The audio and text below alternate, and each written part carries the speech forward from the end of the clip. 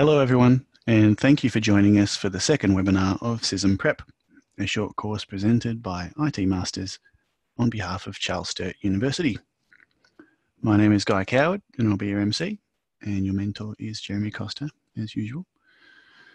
Wherever and whenever you're listening to this, we hope you're well and that we can provide a space away from all of the coronavirus, COVID-19 conjecture and terrible news. Please stay safe and just continue being the lovely short course crew I'm so grateful to be a part of. Let's hope we can have a bit of fun tonight and just keep going with it.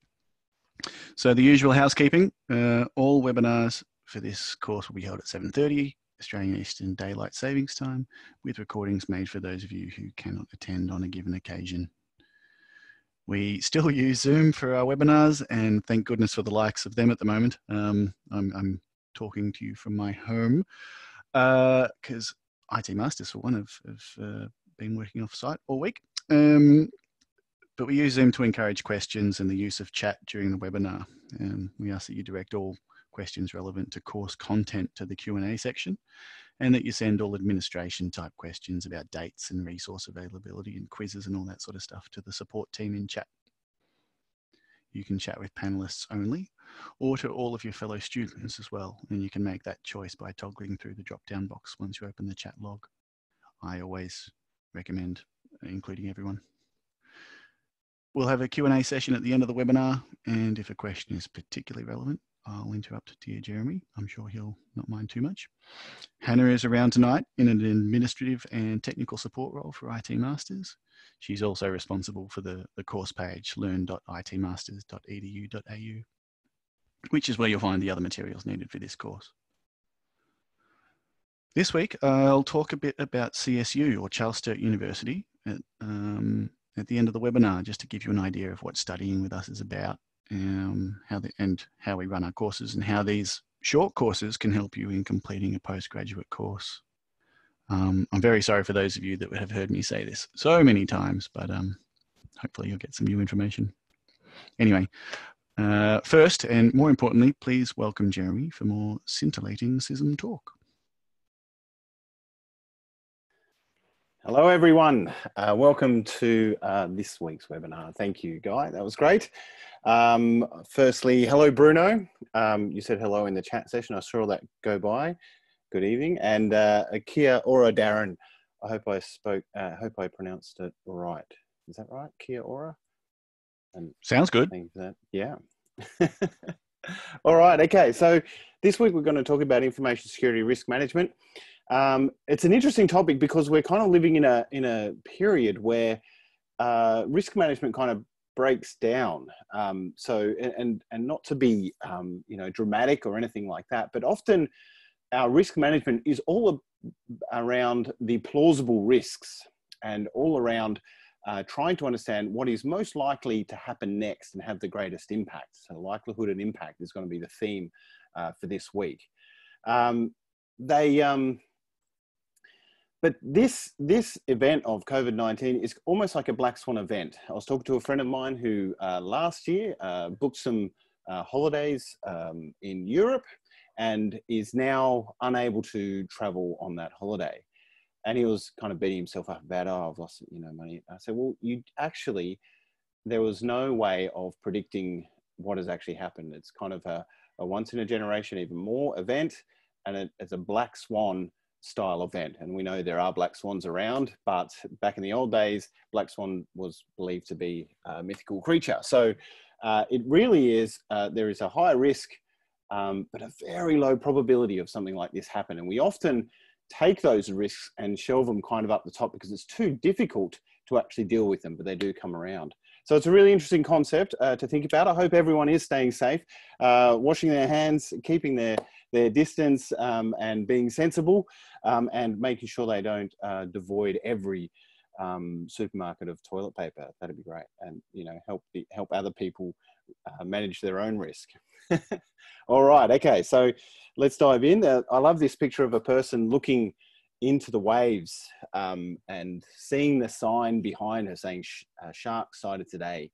Now, this is a person who hopefully walked past the sign and is assessing the risk, right? So this is what we're doing. We're in a organization, we have signs and we have information coming at us, and we try to understand what risks are around.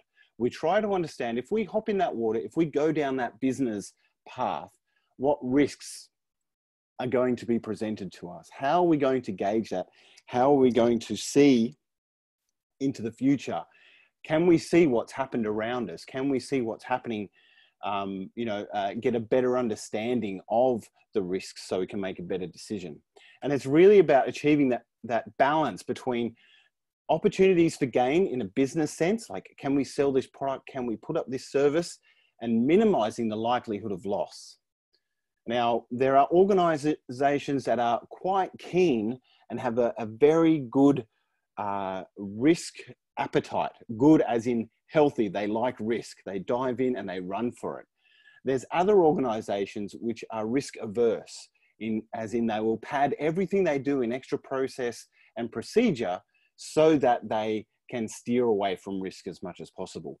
And we have to, as security professionals and information security managers, understand where our organization sits. And it's really about getting to know the organization so that we can fit in correctly. Now, risks are identified and addressed so that we don't have impact to the business in a negative manner, right? So there is going to be some impact, maybe a little bit, but we want to make sure that we're doing our best to address those risks that have that combination of likelihood and impact that put them up in the high zone. We talked a little bit about risk matrix or matrices last week, and we'll talk a little bit about that and how we actually rate risks, but we're looking for those ones to address and work our way down the list. We want to make sure risks aren't wasted on unrealistic, we want to make sure that resources, our people, our time, our effort is not wasted addressing risks that are not plausible. Now, it's difficult, and this is something that information security managers and security professionals fall into occasionally, is because they're looking at all these things that are happening in the industry, all these metrics and all these attacks and all of these negative things that are happening, we can sometimes overstate risk. And we really need to try and see the risk from the business perspective, okay? That should be our main driver. What assets of the business could this risk impact, so that we don't dive in, cry wolf too many times and lose the trust of the business.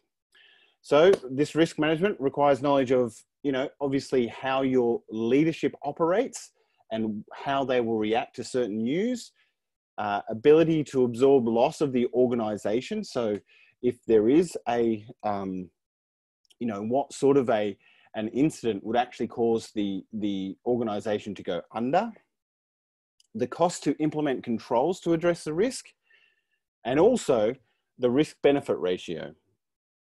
So if you are going to implement a control, what benefit do you get out of reducing that risk? Is it worthwhile? If you spend $1 million putting in IPS devices or virtual devices all around your data center, yet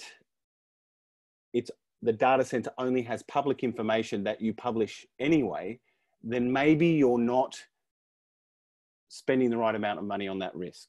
Okay, so that's a bit of some thought processes around risk management before we dive into it. So what does the program look like?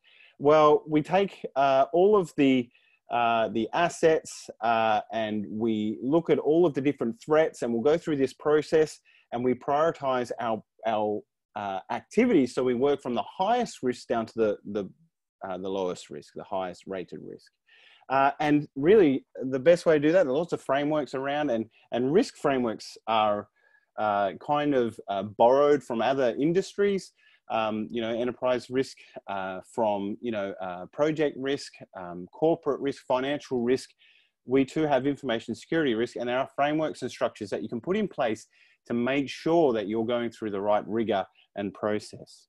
We want to make sure we do periodic assessment. If you are assessing a system in your organization, maybe you're assessing the HR system, you're looking at how people log in, how it's patched, all that sort of stuff. After a couple of years or even a year, it might have changed and may need a reassessment. But not only might it have changed in terms of degrading, because systems just generally degrade over time due to patching and other reasons, but the industry might have changed, the threats might have changed, the landscape of who's trying to attack that HR system might have changed as well. So we're really wondering how we get that periodic assessment and then down to continuous improvement, and then we try and organise and align with the organisational strategy and get the culture right, make sure we're filtering the risks through the hierarchy correctly, the hierarchy of the organisation, and we understand the risk appetite of the leadership of the business. And obviously the financial position as well. If you're in a security role and there is 0 upon 0 year of budget, then it may be difficult to move ahead with the program. Being able to communicate that risk in such a way, not in a threatening way, but in a realistic way, say, look, if we spend this money here, we're going to reduce the risk here and have less chance of impacting the business, then this is the way to actually get budget, through the risk management program. And we do that by doing a gap analysis against some kind of standard. You might do it against 27001 or 27002, or against some other set of criteria that you can measure your organization against. And then, of course, you prioritize the activities. All right, now I want to talk about threat scenarios. Threat scenarios are not described like this in the CISM, okay? So in the CISM material, they talk about risk management and impact likelihood. We'll go through all of that, but this threat scenario is actually what I've learned over the years, how you actually communicate risk to the business. What I've seen over and over again from security guys like me coming from a technical background, we often overcomplicate our description of risk. We drag in terms, technical terms, and we drag in our own understanding of the systems into statements to business users. And often you see their eyes glaze over. You see them kind of look away going, oh, I don't know what he's talking about, but they don't actually want to tell you, I don't know what you're talking about, because they don't want to look kind of silly. But you lose them with the complex conversation. So the art of risk assessment is actually being able to describe threat scenarios in a way that a business user can understand. And there's a simple formula for this. We take 3 elements. We take the actor, the negative impact, and the asset, okay? So if there's anything you take away from these 4 courses around communicating risk and understanding how the business works, it's how to talk about threat scenarios and these 3 simple elements. The actor is a bad guy or a good guy, because it can be unintentional. They could be external or internal, and you get them, you describe who the actor is. Then you talk about the negative impact, right? So exposure or destruction in terms of ransomware, or loss of integrity because someone's messing with it. And then you talk about the asset. Is it confidential information? Is it a privileged function or a business functionality, like the CRM software still working? And so we build this threat scenario out of these 3 elements. So I've got some examples here. So here's a vulnerability, right? So for convenience, staff are storing corporate credit cards on Pastebin. For those who aren't familiar with Pastebin, Pastebin is a public repository, like a public notepad that lots of information is thrown into, okay? So this is not a good place to store credit cards because there's no authentication for it. You just need to know the Pastebin reference number and you're in.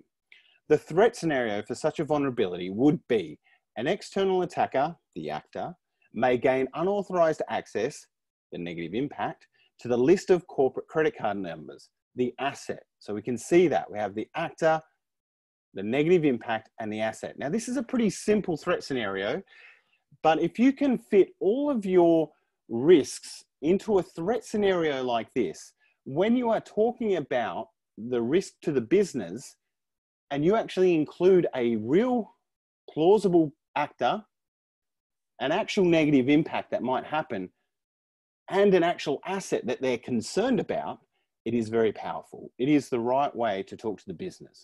And next one is, there's a big delete button right next to the update record button in the customer relationship manager application. Absolute crazy design, right? But this is just for an example. This is the vulnerability that can be exposed. The threat scenario is a staff member may accidentally delete the full customer database. We have a different actor. We have a different negative impact, which is delete, and we have a different asset, the full customer database. You can see how putting it into these terms would make the business move. So, well, actually, you told me about something. As the security manager, the business will say this. You told me about something that I really have to move on because I'm worried about my business. I'm worried about the thing that's important to me that actually puts food on my table at night and actually, you know, that's my livelihood. You've told me something now very clearly how it can be disrupted. It might not be as dramatic as that, but that's the way we describe the risks. Okay, so in your risk registers, I recommend when you're putting this together is you actually have a threat scenario column where you can describe out the threat scenarios. And you can usually get 3 or 4 threat scenarios out of a single vulnerability. And if you describe those, you can actually rate those threat scenarios in terms of likelihood and impact. And then you can get an understanding of the risk. That's a good way to do it. So Jeremy, Yes. long-term short course attendee Anoop has asked whether this is what happened when Visa was hacked, storing corporate credit cards on Payspin. Is that? No, I don't think so. Okay. I don't think so. I think it was a bit more sophisticated than that. Good. That would be, yeah, no, this is a very unlikely example. Payspin's not commonly used in corporate scenarios, more in the kind of the hacker space. Yeah. Thanks. Yeah. A good question. All right. So this is how it feels like sometimes when you're information security manager in a business and there is risk kind of swirling all around you and you're seeing these things that are going on and you want to move the leadership of the organization into action. You feel like someone's shouting into a microphone. So what do we do about it? Well, we need to actually get people together. We create a couple of forums and committees, obviously do it over video conference now that we have, you know, isolation in place and social distancing. But what we're doing here is we're bringing people at different levels and telling them about risk at different levels, right? So there is a forum for risks at a technical level. You might have frontline technical people who want to know about the vulnerability that affects PHP and Nginx specifically, right? So you've got this combination that's got a vulnerability in it, and the versions are, and they want to know about that and how they can fix it. And you talk at a very different level at those to the technology people because you are getting really down into the technical details. Then you want to actually talk to the management level about the knowledge of the risk. So you would say something like, well, at this level, we're getting the managers together. We've actually got a critical vulnerability that allows an external attacker, starting to talk about actors, negative impact, and asset. We'll get an external attacker will break into this website that holds our customer data. So you're starting to talk about that level, and then at the leadership level, you say, hey, we've got this problem going on. Can you give me the resources to go and fix it up? It's about a website, and you give the threat scenario. And they say, yes, let's get the resources going. Well, hopefully they say yes. So it's about disseminating that understanding of risk through different forums and committees. And you have to get those forum committees going and have to have support from the organization to be able to do that. And that's what a risk management framework is all about, making sure the processes, the scheduled meetings are all in place so that you can disseminate that information. All right, and it sits with the information security manager, the responsibility for risk management framework. Okay, some example risk management frameworks. This framework on the side looks a bit shoddy. These ones are a little bit more robust. There's 27001. Obviously, the information security management system is a risk management framework. You're doing continuous kind of assessment of your own security program. The 27005 is more specifically about information security risk management. And there's one specifically on risk management, a bit higher level as well. There's also SP 839, which is kind of the granddaddy of all the risk management frameworks and gives good steps, which we'll go through soon. There's COBIT 5 has got some risk management frameworks in it. Also have a look at RIMS, the risk maturity model, and FRAP, which is the facilitated risk assessment processes. Now I talk about and I talk about these because these are actually in the CISM exam. These are the sorts of questions they like to throw at you. Which one of these are valid risk management frameworks? So get to know them if you're going for the exam. And thank you for 31,000 2019, John. Okay, so what are the components to our risk management framework? Well, obviously we've got a program scope. How wide does the risk management framework extend? Are we covering just one business unit, or are we covering the entire organization? Are we covering subsidiaries? You know, what is the scope of it? What are our objectives? Are we going to address all critical and high risks? Are we going to address risks in a timely fashion? Are we going to communicate risks to all levels? What is actually the objective of the framework? And what is the policy? Like, who is responsible for what? How do people act when there's risk? Are people supposed to report risk when they see it? And who do they report it to? And what is their obligations as an employee of the organization? Then we talk about the risk appetite tolerance. We've already talked a little bit about this and trying to gauge what the organization or how much resources the organization wants to put into addressing risk and which risks will they address. Now, this is, we've talked a little bit about it, but this is actually quite difficult to do in practice. What I've noticed in leadership forums and senior leadership teams and executives is that they all have a different view of what constitutes a risk that they need to move on. And actually getting a consensus can be quite difficult sometimes. So actually having these forums and having this risk management process, part of that is getting that consensus, getting them talking about risk enough so they all start to level out and you get past the arguments. What I also notice is that there are some risks that some executives just will not tolerate. And even though they're not plausible or they're not the highest on your risk register, they will hammer that one risk all the time. I know I had one executive who just constantly talked about USB drives. And I think in the past role, he had lost data on a USB drive.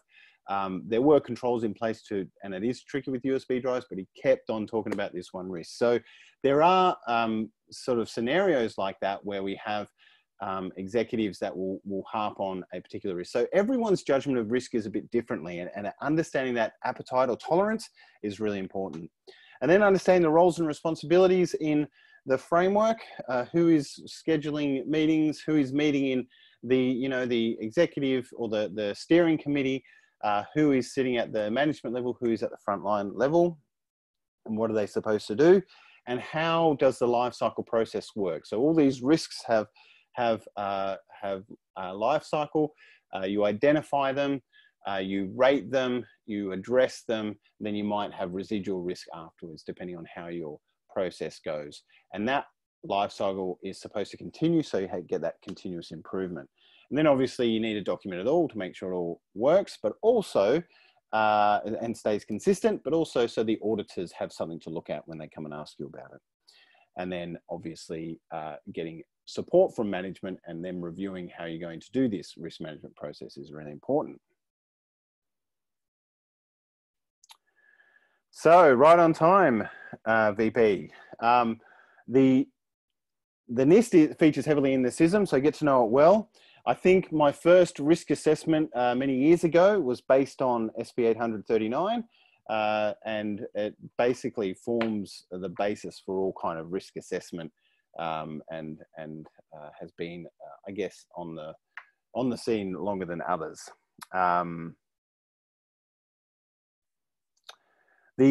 So system characterization is all about understanding the scope in which you are doing this particular risk assessment, threat identification, sorry, I'll just jump back to there. The scope of this particular risk assessment, it might be an application, it might be a platform, it might be an environment, it might be a data center, it might be something very, very specific or something very broad, hopefully somewhere in the middle, so it's sensible to be done.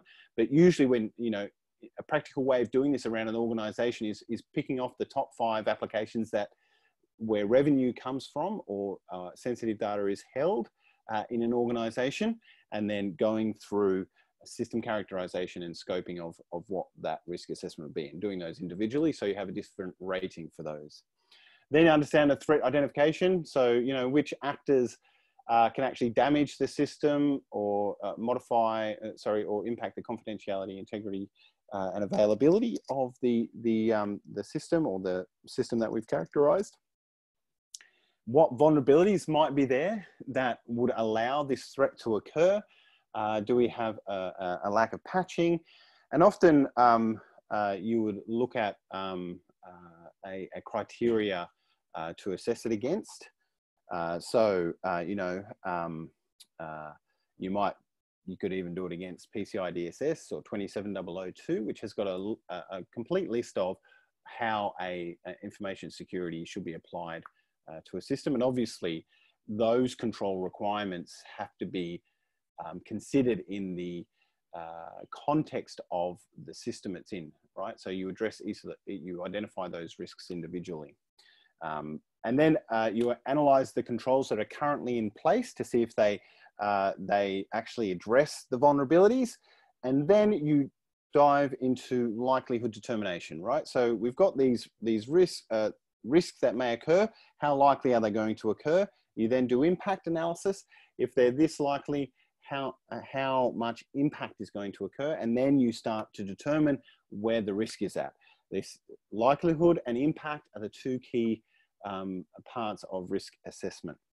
Then we talk about control recommendations, where we say we've got an open firewall. It's allowing all ports into this particular server. A control recommendation might be, oh, it only needs 80 and 443, so let's close everything off for 8443. That could be a recommendation, and then you document the results and maybe give an overall risk score for that assessment. Okay, so bit of a process to go through, but this is the basic structure of doing a risk assessment. All right. This is great. I love this picture of a boat. I'm a bit of a boat fan. I love being on the water, and I can see all sorts of risk here with this boat. It's got a structural integrity problem. I can't see it really floating for very long. Well, it'll probably float for a while, but it won't hold water because it's made of wood. But yeah, I love this picture. It kind of makes me think of how sometimes you see the organization after doing a risk assessment, right? So you're looking about gaps against a criteria, the criteria being a list of requirements. Maybe it's published good practices. You can also get criteria and external support for a gap analysis from security groups and how they do it. In the industry and in ISACA and other areas. And also security news. I think that one of the best podcasts I've listened to over how many years I've been in security is Risky Biz. I encourage everyone, if they've not listened to it, it's a good Australian podcast by Patrick Gray that really gives you a good understanding of the industry and gives you that higher level view. And I think this is important because it allows you to see risks in a different way. Because they're talking about the big news and big items, you start to prioritize risks with a bit more perspective. So it's important to get that understanding from the industry. Also published research. There's plenty of research going on in universities around the globe and other corporates. So pull on all of that. I think one of the best ones is the DBIR, the Verizon's DBIR, the Data Breach Investigation Report. Year on year, this has been a fantastic resource for me to figure out what to do in security programs, because it is important to, they take incident data from hundreds of organizations and they map what is happening to which industries. If there's no, this publication is a free publication from Verizon. If there's any report that you want to read for deciding what risks the industry is posing to your organization, that's the one. And then obviously security training is important. You're doing it now. And also, vulnerability alerting. So all those alerts that come out and notices that come out from vendors about the vulnerabilities in the advisories they send out, the vulnerabilities in their products, you need to know what's going on there as well. All right. This is the risk management lifecycle. This is a great ISACA diagram. Classic. So we got program scope, we do risk identification, we do risk analysis. We're thinking about asset valuation and appetite and and likelihood and impact. Then we do the risk treatment. We've got to get a plan of action. We go fix a few things. Then we assess the risk again. Then we go through the whole process again. Okay, so we're doing this life cycle, making sure we're circling back, looking at the new risks and keeping fresh around what's going on. So if the information security manager doesn't know the main information security risks that are posed to the organization, then no one does. The information security manager should really be viewing and receiving risks from all around the organization from different processes. If it's all working properly, like we discussed last week, you're getting it from change management, you're getting it from project delivery, you're getting it from incident response, from the service desk, you're getting it from all these different areas and understanding of the risk. And we need to be experts in this space.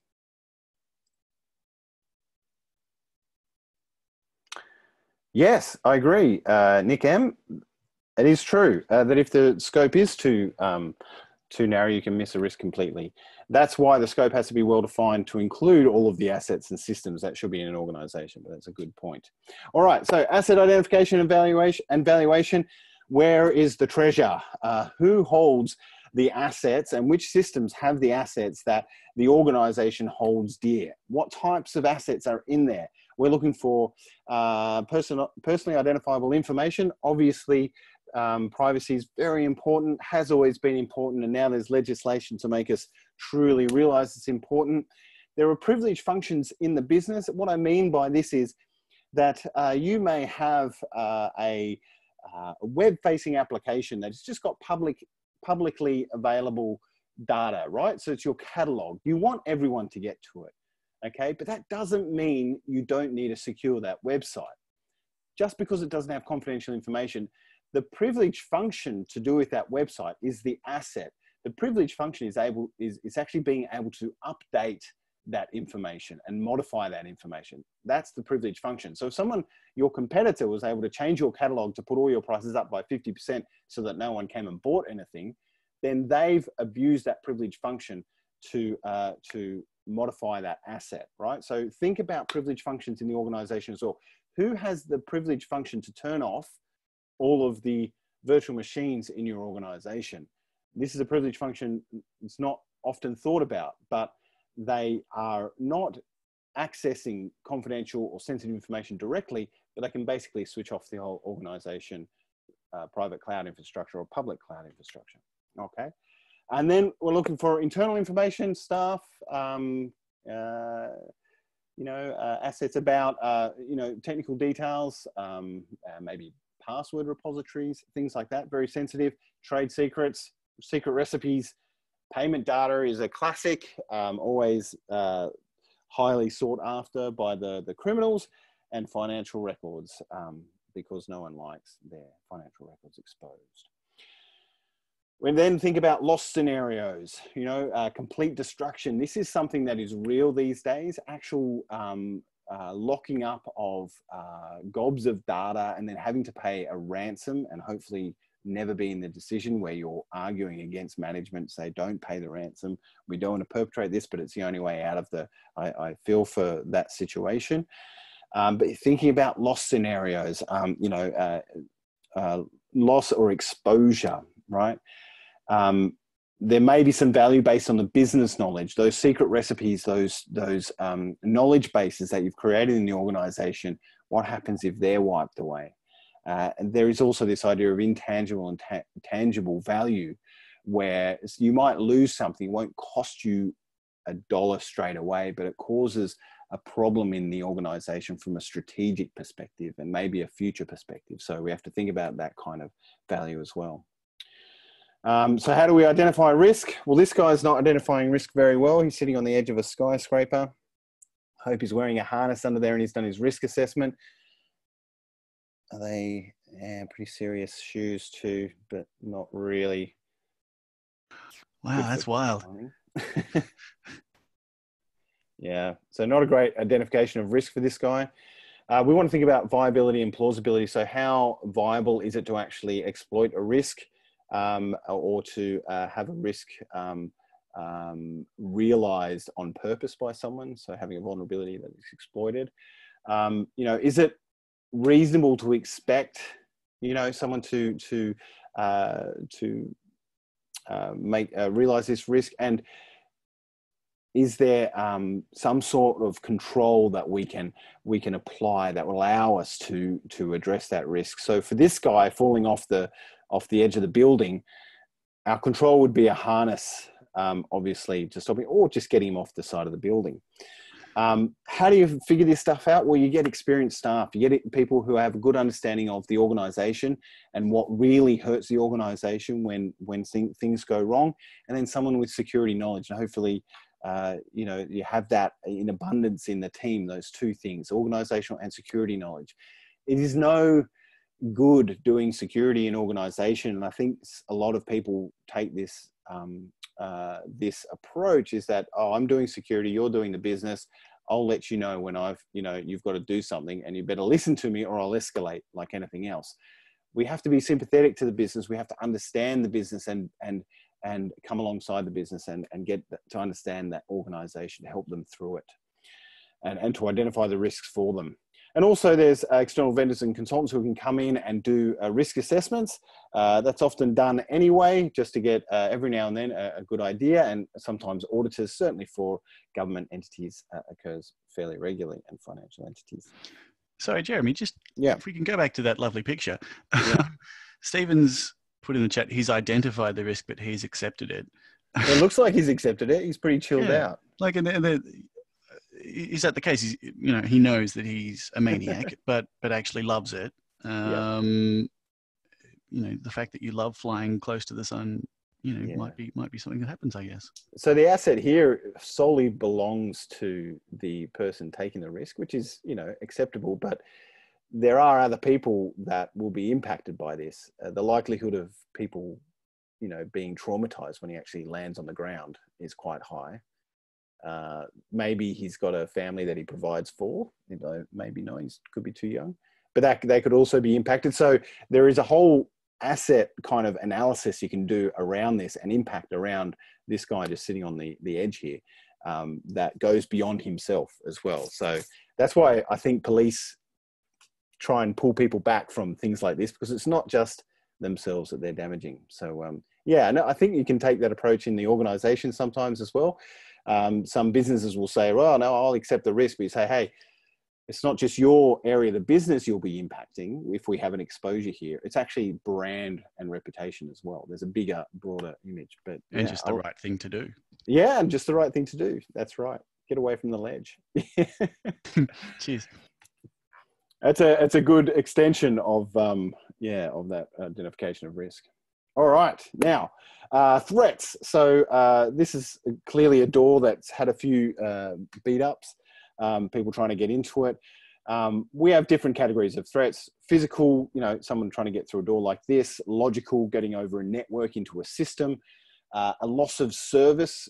The denial of service is quite clear. Not just network thrashing now, but also ransomware, technical failures.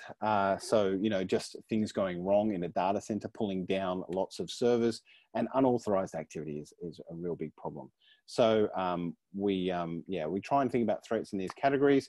We have internal, external threats. So people who have insider knowledge and insider access, not doing the right things with their authorization and taking advantage of what they have access to.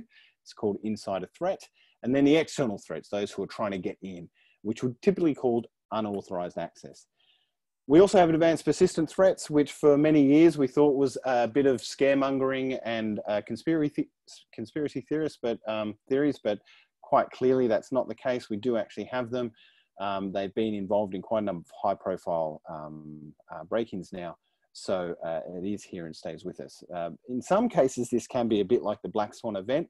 You can do your best efforts in keeping someone out of an organization and get lots of support from the business and still have a problem and still have something going on. You can't, there's sometimes things you can't control. So we have to be aware of that as well. And obviously third parties can be a threat as well. You may, I think Target Corp in America, when they had their big payment data breach, is the good example of this, where they had Fazio, I think it was their aircon supplier, logged into the VPN, and got access to an application. They were, they had their credentials divulged to a hacker who then followed them in and put a whole lot of malware on the POS terminals, and that's how they got everything with memory scraping. So there are third-party risks as well. We have to vet our third parties and make sure they're doing the right thing.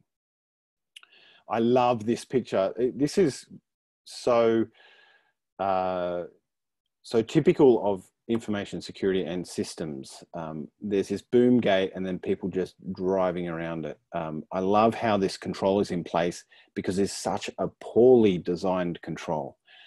There's clearly a weakness in this, this control. The boom gate's not doing its thing. Only the people who are sensibly, who are trying to do the right thing will do the right thing, but quite clearly this is not working.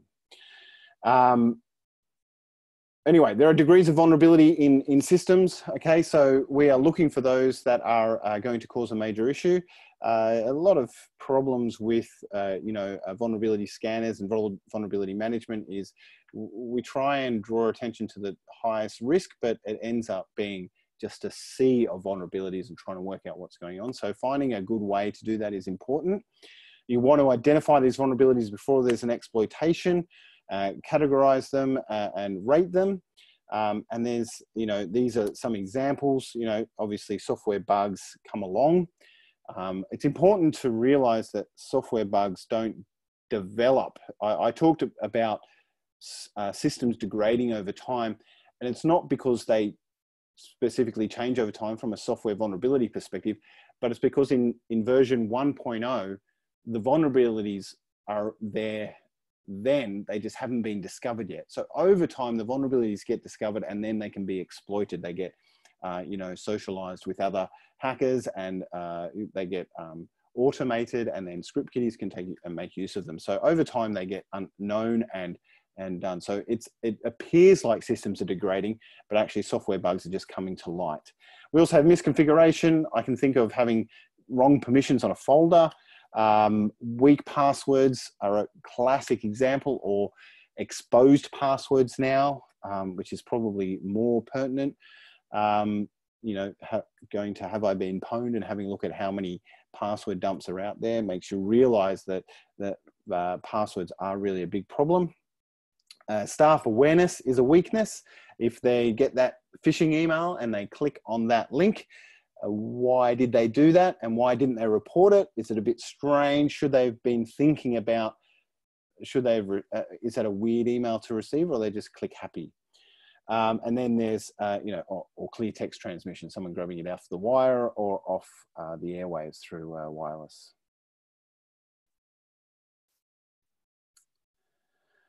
So the risk analysis goes, this is a little bit of rehashing. The CISM does this a little bit. It looks at things from a couple of different angles, but basically we want to analyze risks by understanding where these risk sources are coming from and the exposure to the asset. There's B's ahead here. So if you walk in here, your asset is your body. There is a risk that they will sting you. The negative consequence is, if you are allergic, you might blow up like a balloon.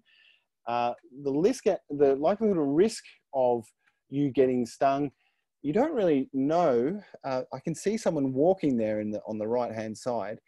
You don't really know. Are these European wasps, maybe? But anyway, the the likelihood and risk, they're trying to tell you about the likelihood and risk with the warning ahead. Obviously, they've had a problem in the past, so it's a good idea to heed it.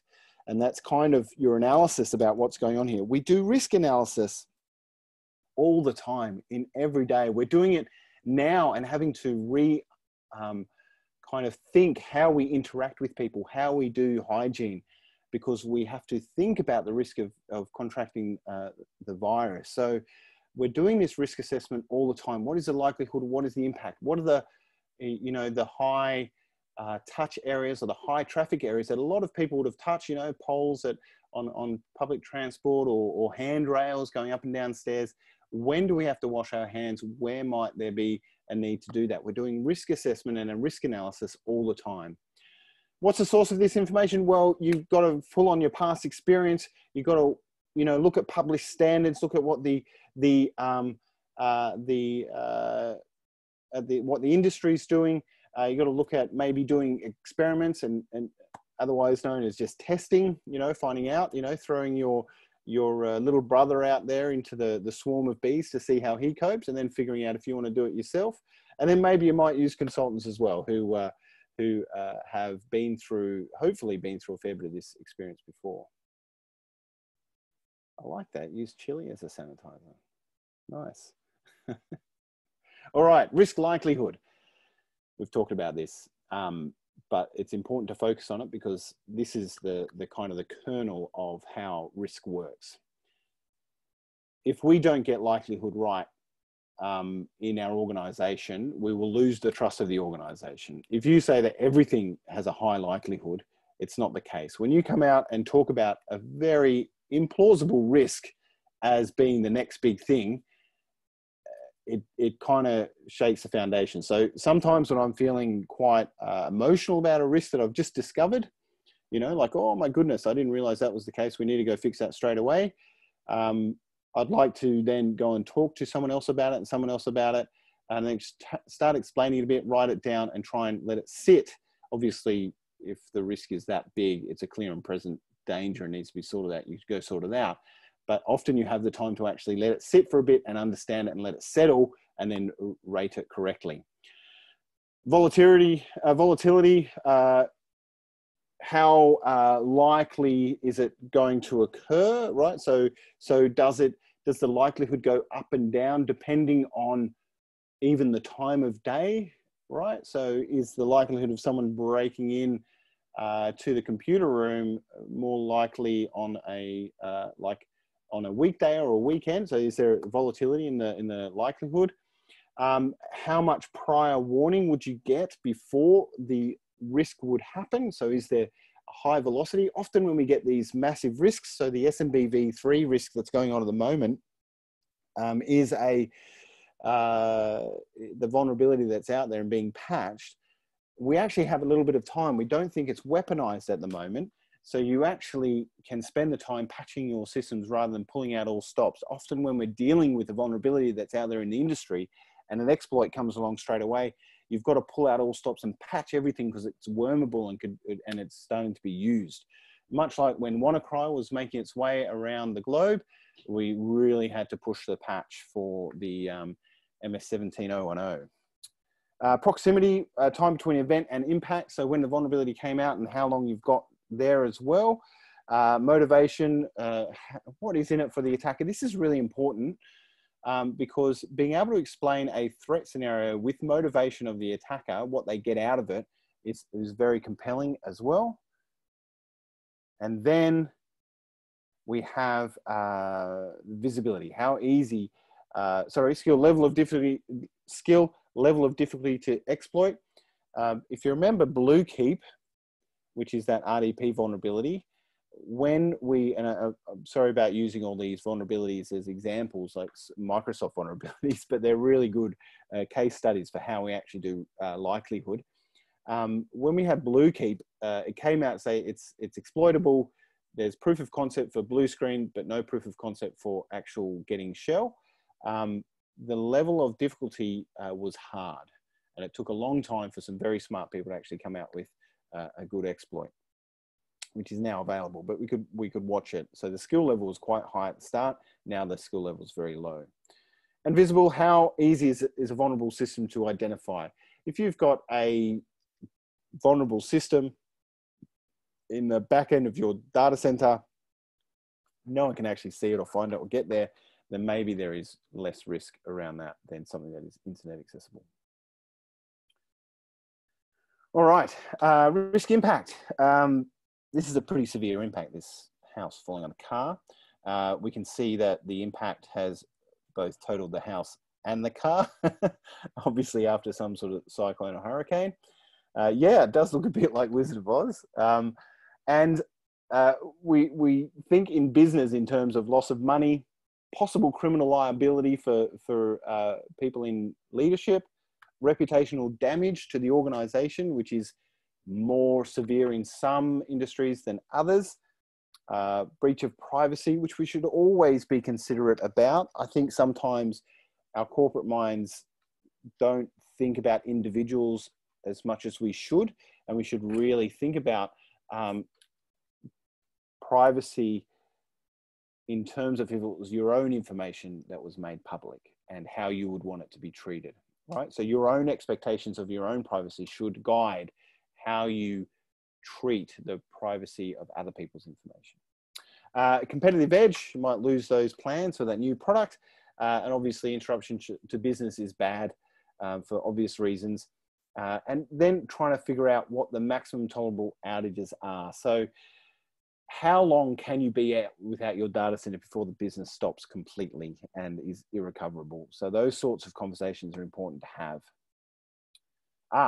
Qualitative analysis, my favorite. So I've done quantitative analysis before in an organization. I think qualitative analysis has always been more successful for me from a practical sense, right? So actually rating them in terms of, you know, a description of risk and a color has been more impactful than dollar signs. I think dollar signs or dollar figures give room for argument. And I think there is less argument around qualitative analysis. So I would recommend for most organizations go qualitative analysis.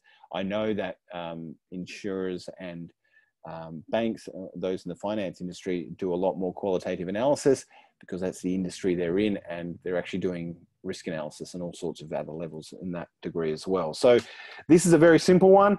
If you want to find one that you feel more comfortable with, then do a Google search for risk assessment matrix and see what comes up and have a look through them.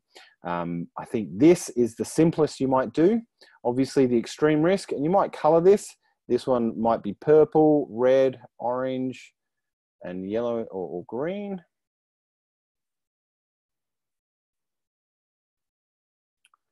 Yeah, I see. Highly unlikely is missing. I don't know. It all depends on how you describe it. Getting too fancy with this will get difficult, but you need enough granularity for the sorts of risks that you have and the level of risk assessment you do. All right. Quantitative analysis is a few different ways of doing it. You get that financial figure, you get annual loss expectancy, single loss expectancy, and the annual rate of occurrence. And there's the magic, simple calculation there. I don't think there is one CISM exam that won't ask you about this. So make sure you understand that, and also the Octave process of quantitative analysis as well. You don't have to dive into it. You just need to know what it is. And that's, yeah, important for the certification. All right, now risk treatment and ownership. So when we come up with a risk in an organization, we kind of want to figure out how we're going to fix it and who is going to own that risk. Now, the CISM is all about the security managers not owning the risk. And that's true. The business really owns the risk. But there is risk to the information security managers as well, but I'll talk a bit about that later. So is the risk acceptable? So we go to the risk owner and say, hey, this is what the risk is. We want to treat it. Do you want to treat it this way? And you're actually asking, is it acceptable to you, or do you want to actually address it? maybe further analysis is required, and they say, well, I'm not really sure. Can you come back with me with some more information? And then if you rank the risks by severity, you might actually give them context as to which ones they do actually want to address and how bad it is compared to other risks. And that's often how people gauge where their risk is at, by seeing all the risks laid out in front of them. Risks can be treated in a couple of different ways. There's a couple of ways that are good, some that are particularly bad. Avoiding risk isn't as bad as you think it is. It's not a great option for the business, but basically if you've got a line of business that is generating an amount of risk, you say, hey, this is causing this sort of risk. It's possible it will be realized.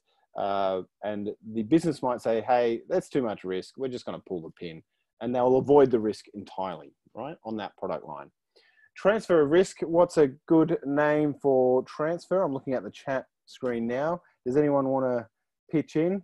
How would you transfer risk? Yes, Amanda wins the golden egg in the fry pan.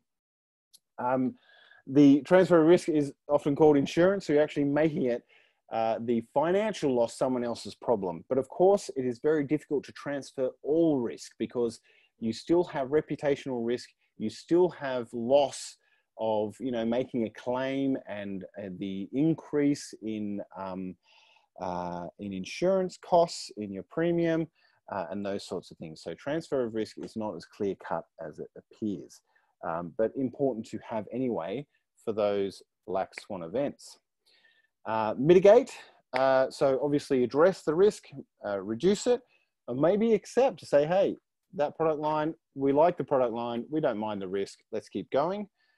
Ignoring it is probably the worst of all the options, where you actually bring a risk up to the executives and they then say, we never heard what you said. And they just ignore it. Or let's move on to the next order of business before that guy speaks. So you don't want that. You want to be heard. Ignoring risk is not good practice for an organization. How often does it happen, Jeremy? Ignoring risk? Yeah. Not so deliberately like that, but I think I've been part of organizations that have been so chaotic that when you've brought a risk to attention, there's been no way to track it or no way to see it through to the end. So almost more by, incompetence than, outright, ignoring it. That's kind of the way it works. If you have a good risk structure and you've got a good risk management framework in place, it's very hard to ignore risk, because it goes down on paper, the auditors come and look at it. They say, hey, you saw this risk, what did you do about it? And yeah, so it's it's very hard to ignore. But usually if there's no decent risk framework in place, there's an opportunity to ignore it. Thanks. There's inherent and residual risk as well. So with a particular project, there is risks in actually doing the project, just because it's making a change. And that's the inherent risk. It's the inherent risk of change that you cannot escape, but you try and mitigate, right? So that's inherent risk. The reason why that's important is because if you are assessing a risk for a particular project and they drag in a whole lot of risk outside of their project, then you can all of a sudden be addressing all of the risk around that project rather than doing the project itself. So you have to think about what the inherent risk is. So we want to address that. Then we think about the residual risk. So what is the risk after we've addressed or implemented a mitigation? So we've got, we've got 50, and again, the software vulnerabilities are quite easy. We've got 50 vulnerabilities in this software package. We apply a series of patches. We've dealt with 30 of it. The residual risk is 20. We've gone from a medium risk to a low residual risk. Okay, so that's the concepts there to be aware of. We also have controls and regulatory in place, right? So the controls into three broad categories: administrative, technical, and physical. Administrative is basically policies and procedures and asking people to do the right thing. Technical is putting in a technical risk mitigation. So You know, you're receiving a whole lot of spam into your organization. A technical mitigation would be to put an anti-spam product in front of your mail server or in front of Office 365, as the case may be, and then have that actually filter, and you're actually putting in a technical control. A physical control is what it sounds like: a lock on a door, motion detections, alarms, that sort of thing. There's also regulatory. So what is the impact of the regulatory on the business? Do they have to move? Is it just another risk? Do we have to comply with everything? What are the fines on top of that? How does the business perceive regulatory? Are they straight up and down and say, yes, we must abide by the regulation to the law, or is there wiggle room? It's a business decision, but obviously we need to make the risk aware of that. Always with regulatory, we want to ask the question, where is the pressure coming from? Who is applying the pressure to get this regulation in place in our organization? That will tell you how you move forward, and who will be the sponsor of actually getting those risks addressed. Then what compliance levels do we need? Do we need to be PCI compliant? Do we have a plan for PCI compliance? Because clearly that's the most important first step, is to understand your compliance obligations, then have a plan to achieve what you want to achieve. And then obviously we want to implement controls and get the compliance levels to where the business wants them to be. The cost versus benefit. It's not always simply buying a security product that will address a risk.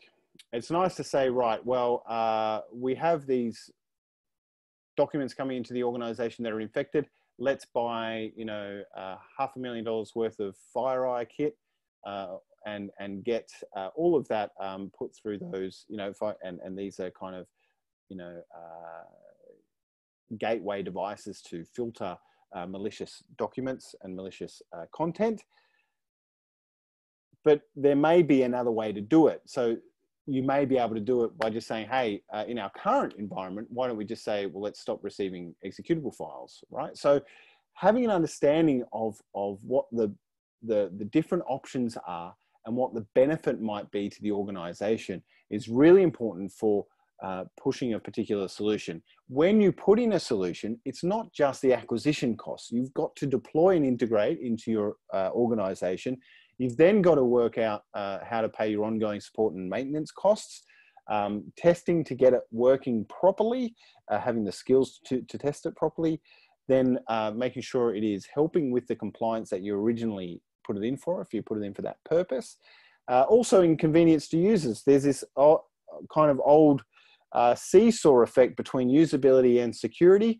I don't necessarily agree that it's that clear cut. I think we can get controls that are both usable and secure, and that is the goal of many kind of security architects that are designing solutions, is to get that apex between usability and security.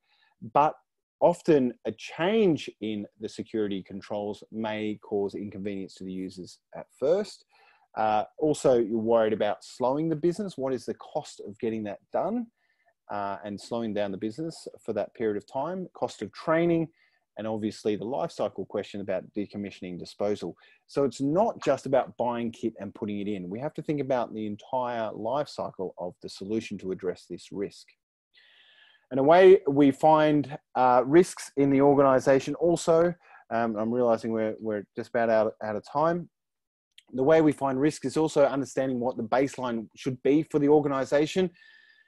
How should we be configuring systems and behaving in the organization to keep it secure? And anything below that is a source of risk, right? Why might we change the security baseline?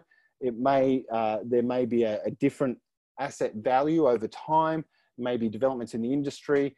New threats are always coming up, or maybe you've taken acquisition or built a new business, or maybe there's been exploitation of some issue in the public domain and in the industry that you need to be aware of, and change the security baseline to satisfy that. Just on time, Jeremy, no rush. It's a free course. I'm just grateful for you sticking around. So yeah, no problems. We're almost there. The information asset classification. is important too in an organization. People need to know how to look at a document, understand its contents, and say, hey, this is confidential, or no, this is highly sensitive. I should now not send this to too many people. You want that kind of thought process in their head. And if you've got an asset classification policy or an asset classification standard, then you can set those levels. How many levels you should have is up to the business. I often think 4 is good: public, internal, confidential, highly confidential. I think that it's important to get people thinking about this, but it's really difficult to get it all identified and labeled. And often impractical. But yeah, it's important. The thought process is probably the most important thing.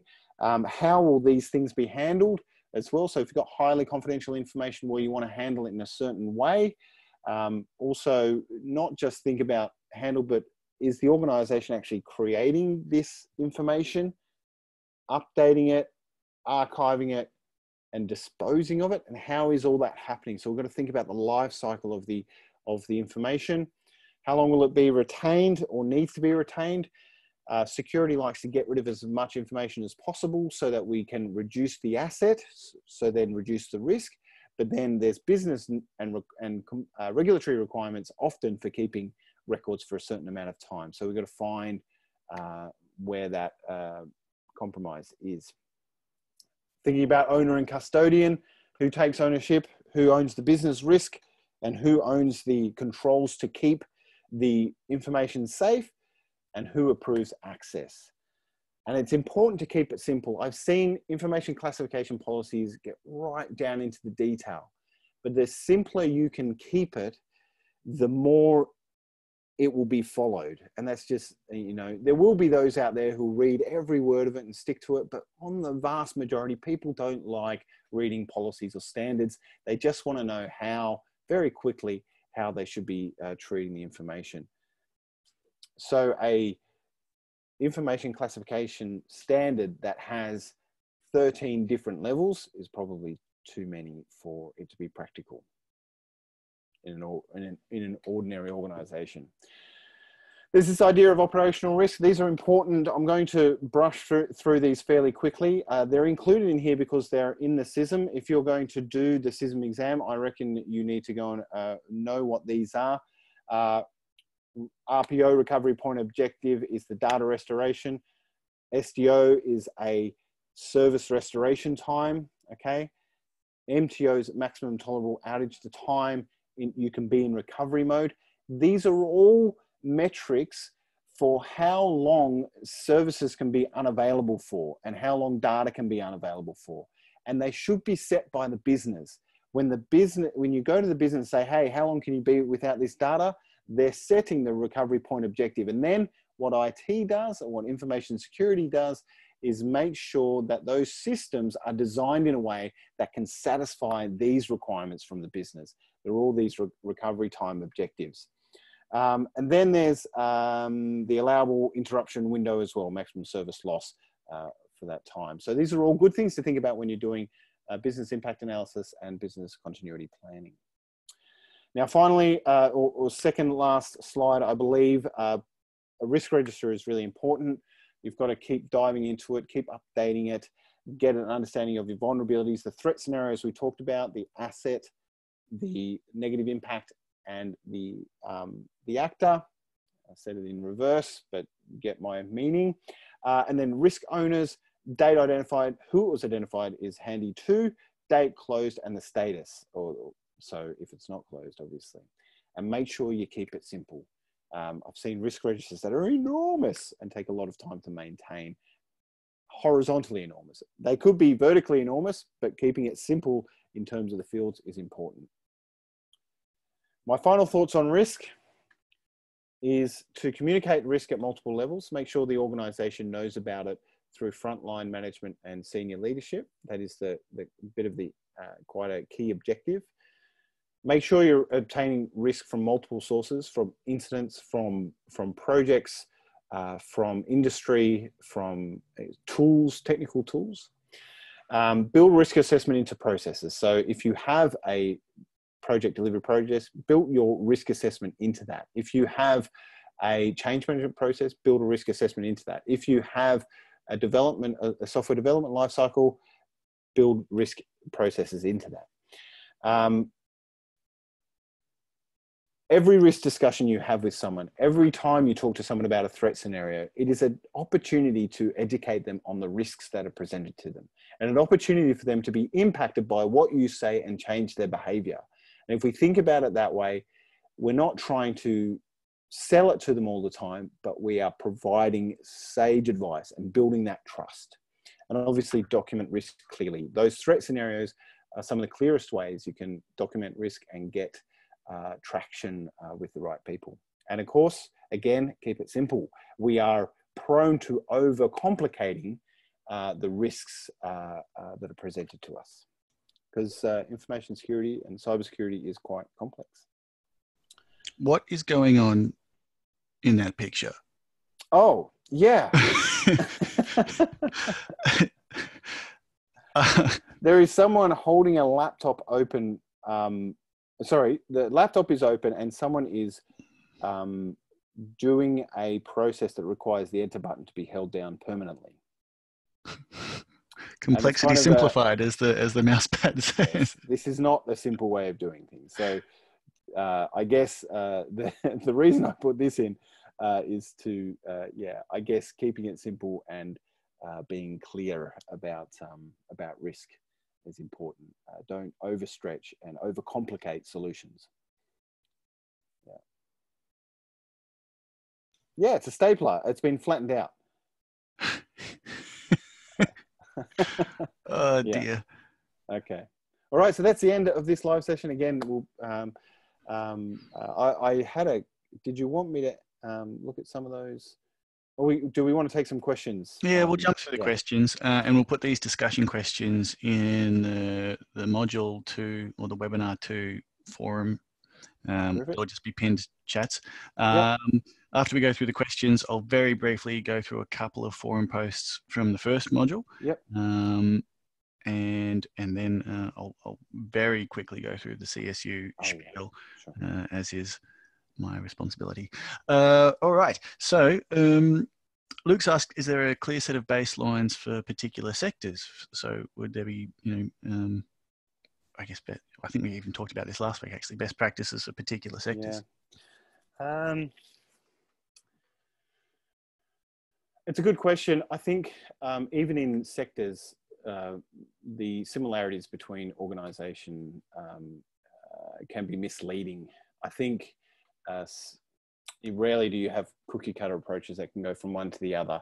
I think how I generally work through this is I get a 27002 kind of requirements list, and then a controls list, and then I go through a gap analysis, and then come out with the risk assessment from that, and then that starts the kickoff on the baseline. But I know kind of what you're trying to get at is, can I shortcut all of that? And unfortunately, with a lot of this risk assessment, there's just a hard grind to get through the analysis, the gap analysis, and the assessment of the risk to come out with an answer in the end. I would say not to be too finicky about it. You go through all your gap analysis, do it rather quickly first by interview. So going and talking to the people who know about different stuff. Go and do it with interview. That's obviously imperfect because people answer things differently. But then, or they don't know the full picture, or might be very confident about something that's wrong. But getting a risk analysis based on that the first time is a very good and quick way to and fast way to get things done. And then you can address some risk and get some stuff done. And then you can go through and do advice sampling and testing after that. So I think taking a pragmatic approach, there's no real way to shortcut it, I don't think, and do it really meaningfully. That's my answer. Thank you. Anonymous attendee has asked whether CISM covers various different other frameworks, 3LOD, COSO, ISO 31K, bow tie, etc. And we discussed this last week, the way it sort of it sort of umbrellas over a lot of things. Yeah, and all of these different frameworks and standards are at your disposal to use them how you will. Yeah. So I think you use what you're comfortable with, you use what fits for your organization. And that's kind of the guidance I'd say there. Beauty. One from early in the webinar from Yusuf: is the threat scenario the same as risk? It's different because I would call it a story of risk, right? So you're actually telling a story with a very unhappy ending, basically. And it kind of goes back to how humans use storytelling to convey concepts and principles and get, compelling ideas across. So a risk is really a concept of a bad thing that can happen. The threat scenario is the story about how that bad thing can happen and who would be involved. Awesome. Thank you. Right. Well, I'm sorry, I've just missed the other ones. We're just running clear out of time. So what I might do now is just very briefly go through a bit of a spiel about CSU. Yep, sure. So I'll steal the screen. Yeah. And then if you can talk me through it, because I actually am terrible at presenting on GoToWebinar. Am I in the slideshow at the moment? I can see you. Yep. Is that all just slideshow? Yep. Beauty. Thank you. Now I'll figure out whether I can actually go through the slides. Oh, there we go. All right. So this is just a very brief description of what studying with Charles Sturt University is all about. We'll touch on a couple of subjects that Jeremy actually developed and delivers. And I guess, yeah, if you have any questions, chuck them in and I'll try and answer them quickly at the end. All right. So you can see all of our very beautiful campuses where Charles Sturt University, where IT Masters, who are a partner organisation of Charles Sturt University, and you can see how lovely it looks in these regional centres throughout New South Wales and in Canberra and various other study centres around the place. The best thing about our courses is you don't have to go to these at all, which is nice, and particularly nice, I think, now, given there's a real risk of everyone being in lockdown very soon, where online courses and CSU is actually, or Charles Sturt University, as I keep on forgetting to call it now, is actually quite good at distance ed. A long history of it, given it's a regional centre, and this is the case whether it's just by correspondence or online. And of course, everyone's scrambling to get online at the moment. We're very good at things, and you should definitely look at these slides. It's all a bit of a sales spiel. So I guess the question for me is, why the hell would you study at uni in the first place? And for me, I think that this sort of industry, IT and maybe even security particularly, it's not something that intuitively seems like you need to study in university.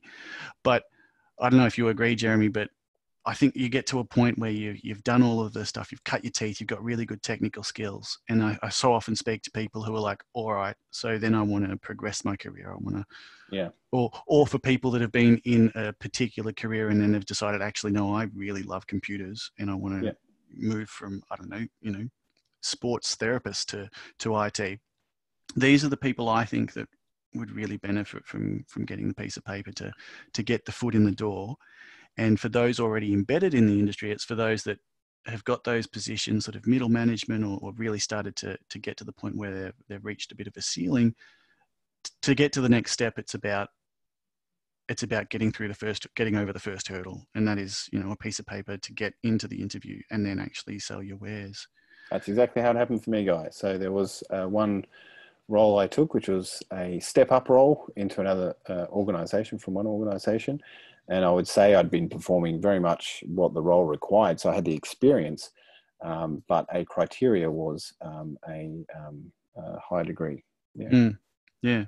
It's so common. And honestly, like a lot of people here, and we'll talk about credit later, have all of the skills necessary. It's just getting into the interview. Yeah. So part of my job is to make sure it's as easy as possible for you to do that. So we'll talk about that later. But yeah, I guess the three reasons I can think of that are really clear as just why you study uni: changing career, progressing your career, and just because it's fun and it's interesting and it's something that you more than likely care about and have a bit of interest in, and maybe hopefully are passionate about. And that passion is, why else would you do anything else? if you've got it. So entry requirements, we try and get people in if we can. Yeah.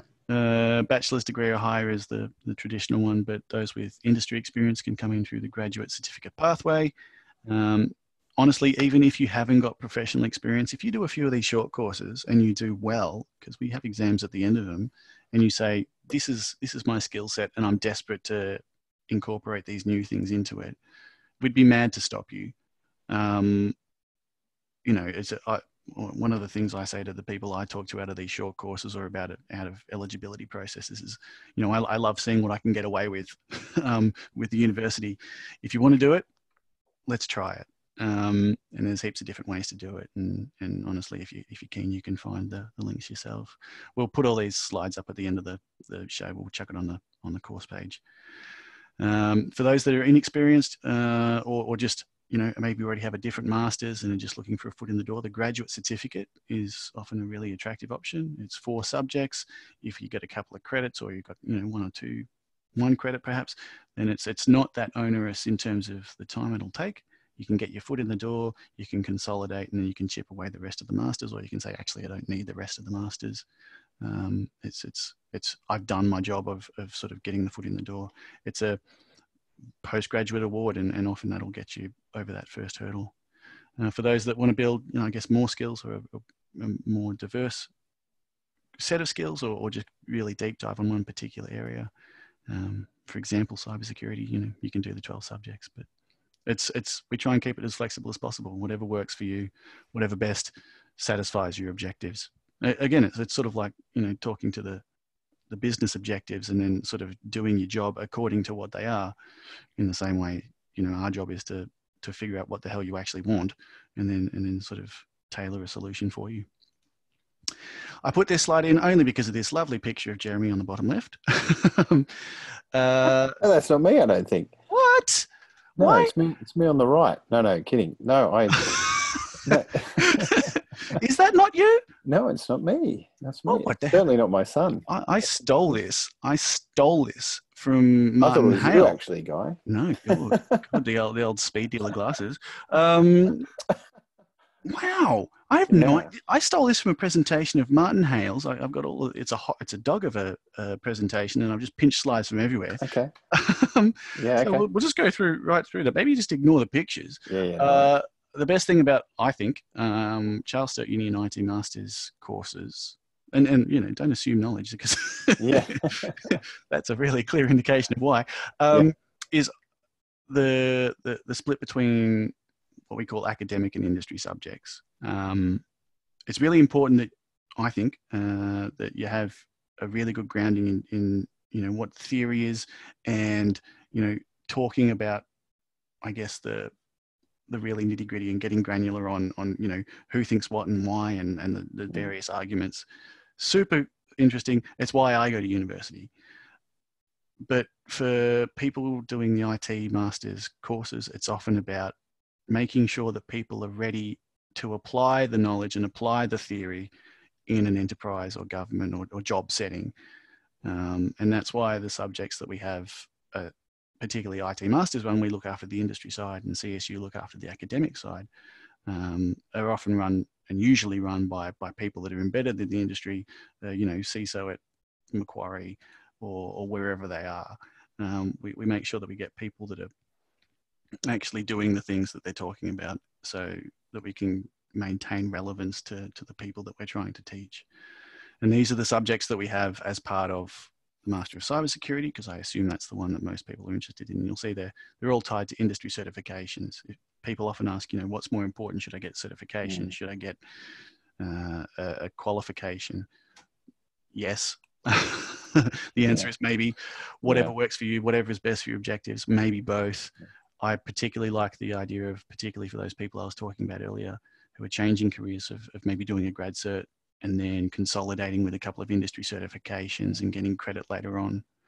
A couple of these subjects are particularly relevant, I think, tonight.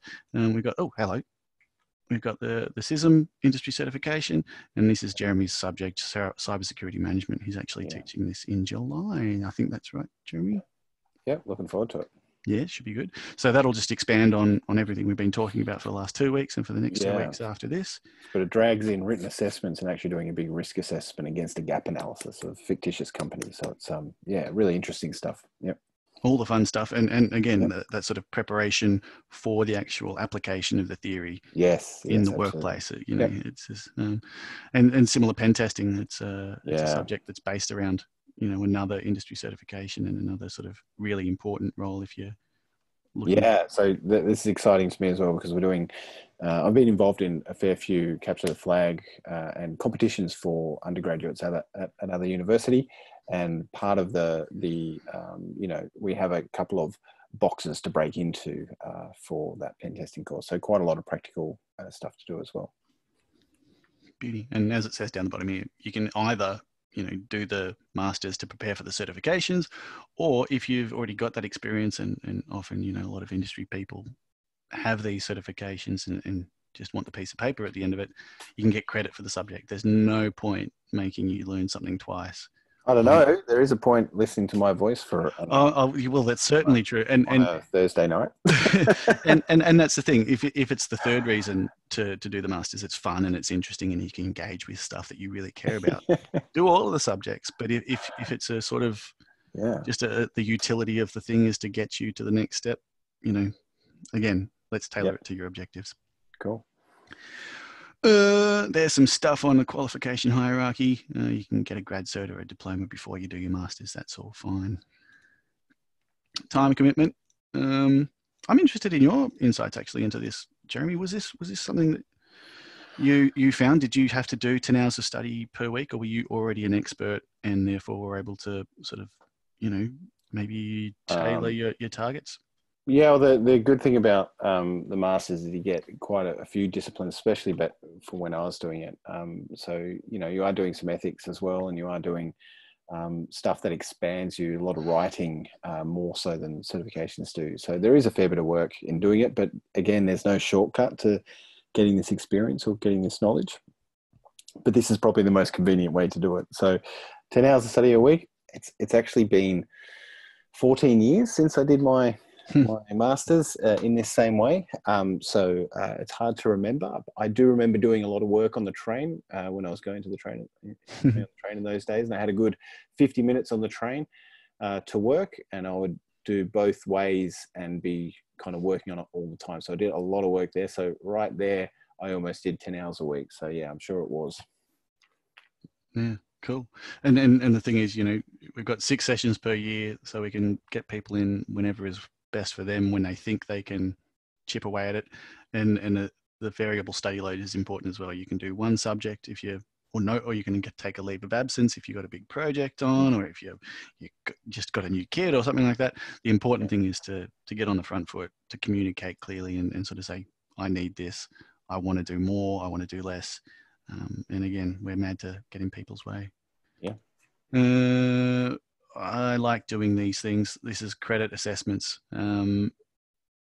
Trying to figure out whether your industry certifications can get you credit towards a course of ours is a lot of fun, because I get to learn about the certification for one thing, and also learn about what you want, and then start talking about, you know, what the dream job is and where you'd like to take your course, and building the course plan towards it. We used to say we do not give credit for work experience, and we still technically don't, but we recently found a way to piggyback off ACS's accreditation program, self-help. Oh, right. So if you're an ACS member, you can go through this interview with them. It's like a half-hour interview, and you just tell war stories, essentially.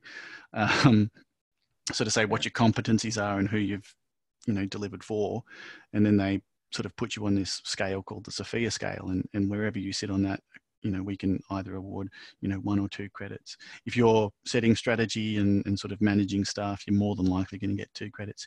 If you're doing good technical work, then you'll probably get 1 credit, you know, provided it fits within your course structure and with your objectives as well. I want to answer Dom's question in there, Guy. He said OSCP be considered for credit for the pen test. It most certainly would be. I don't do the assessment, but OSCP is considered the upper level of pen pen test certification. So yes. It's on my list of things to actually assess, Jeremy. It's something that's not on our precedent list, but I've seen it a lot more in the last sort of 6 months or so. Yeah. And it's something we've got to get to. Good certification. From my understanding, it's a lot of work. So yeah, that would it's a very steep learning curve. Yeah. Yeah, that would suggest to me that it'll be very much eligible for credit. Yeah. So yeah, if you're interested in that stuff, do an eligibility assessment. I'll get in touch. We'll talk absolute nonsense and and a little bit of serious stuff as well, just like I do in these short courses, which I love so much. And there's my details if you want them. If not, I just thank you so much for these short courses, for engaging with them, and yeah, I just think they're great. So I'll stop the share and I'll chuck the slides back up to you, Jeremy. Yeah, and I'll say thank you, Hannah, for looking after the chat and the course page, and thank you everyone for hanging around for a little bit longer than we anticipated today. We always go long though. I think it's the best thing to do. And thank you, Jeremy, as always, for really interesting content and excellent delivery. Sure, that's good.